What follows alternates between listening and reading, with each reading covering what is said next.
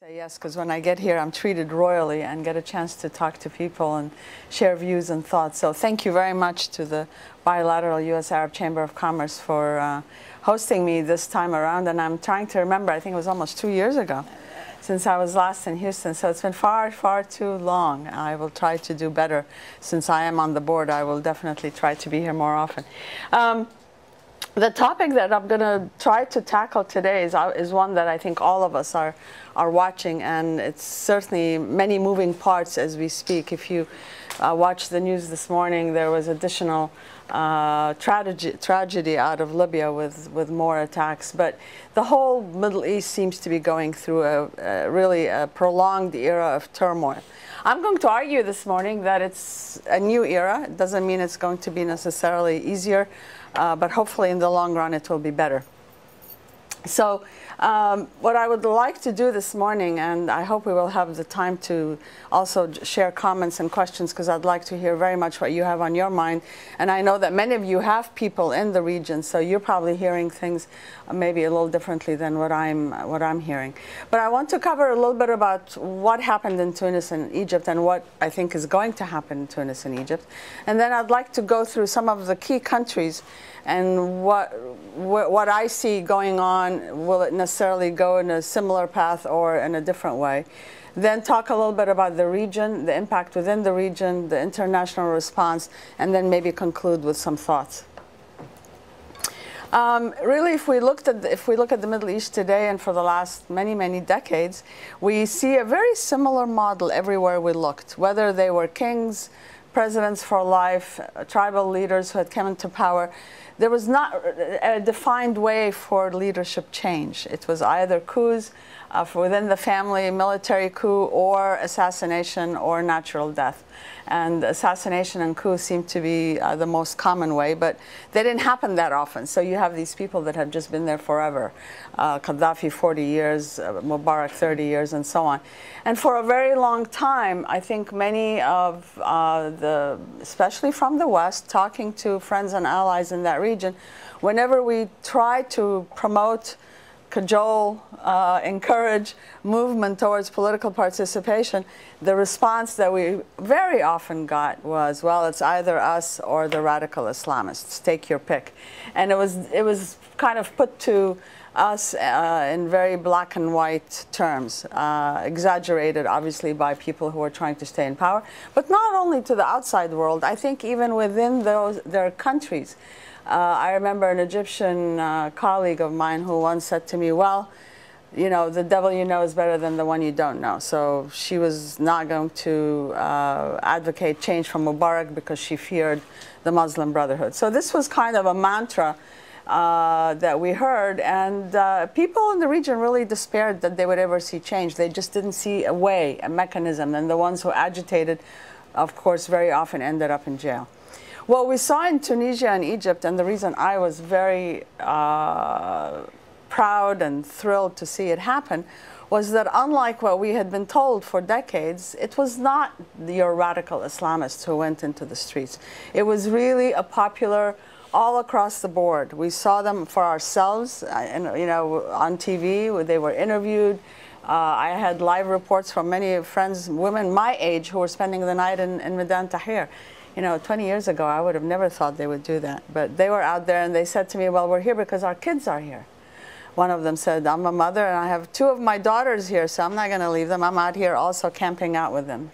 So it was really, in my view, something extraordinary. It's just something that does not happen, particularly in that part of the world where you see young men, women, older men, women, and also being out in the streets and literally camping out. So there was a passion there that I had not seen. I had kind of despaired as well, that people would just wait for something to happen and they would not take the reins of change into their own hands. And I was really thrilled to see that they did, both in Tunis and in Egypt. Of course, when you make change, then hopefully you will be responsible for seeing the change through and be accountable for what happens afterwards. But I think certainly the mantra of it's either us or the radical Islamists was discredited by what we saw.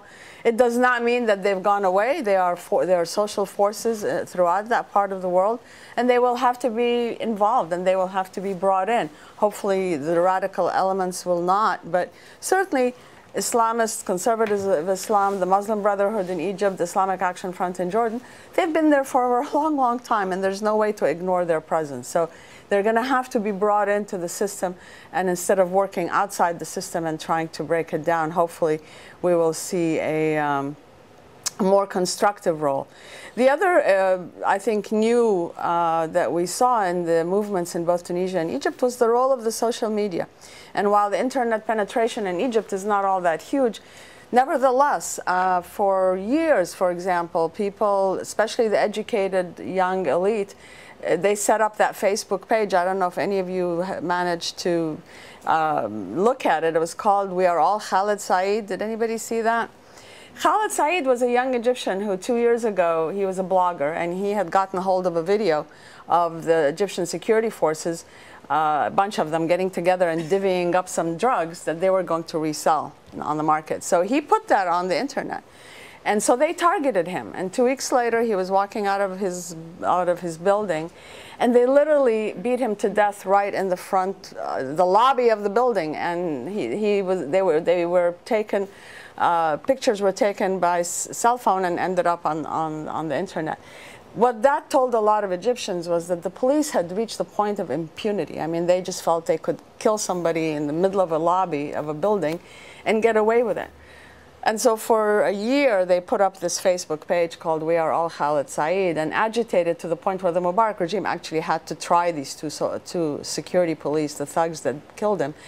But they ended up with ridiculous sentences. So social media had a role, but I think also just mobile phones, the internet in general, not just Facebook and Twitter. But it really was, and when the Egyptian government shut it down for the first 3 days of the demonstrations, it was, I think, probably the first time in history a whole country just went black. You couldn't call in, I couldn't call in, I couldn't send emails to anybody.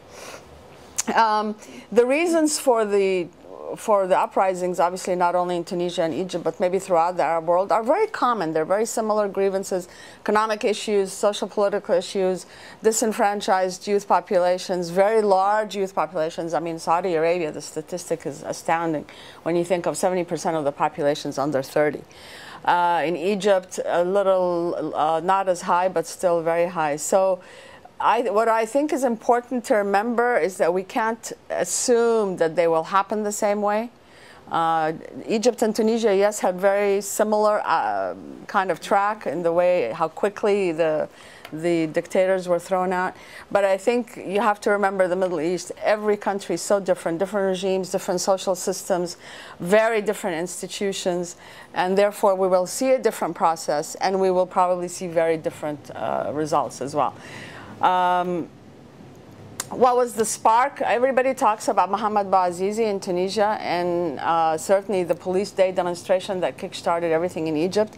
And I wanted to just add one point on that, because Bouazizi, of course, was very dramatic, killing himself and putting himself on fire.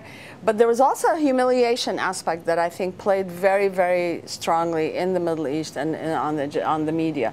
That he was humiliated. Not only was he, he had no economic way of making a living. They came and took away his vegetable card, but they slapped him, they humiliated him. And that was a factor that I think really angered people and played very strongly on emotions. Same thing with January 25th. January 25th in Egypt was Police Day.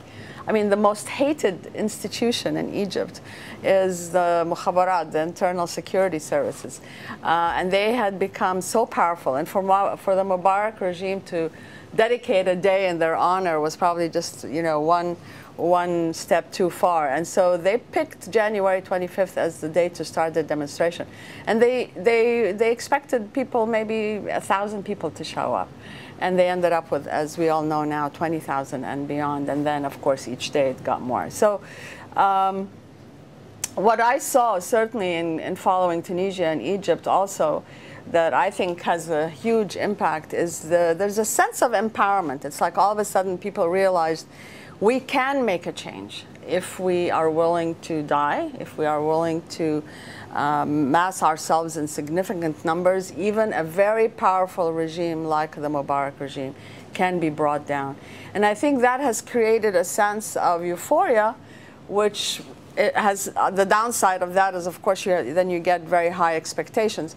But at the same time, I think it's a great lesson learned in terms of civil society and the ability of people to dictate their future if they can find a common cause that brings them all together. So breaking the fear barrier, especially in countries like Egypt and Tunisia, which were extremely brutal in the way the police force controlled any social unrest. Literally, a gathering of more than 5 people was not allowed. I remember when I happened to be in Egypt in February when Mohammed al-Baradei arrived, and he was being, really feted as kind of the savior, but for some reason they kind of picked on Baradei as somebody who could maybe come in with some fresh thoughts on Egypt.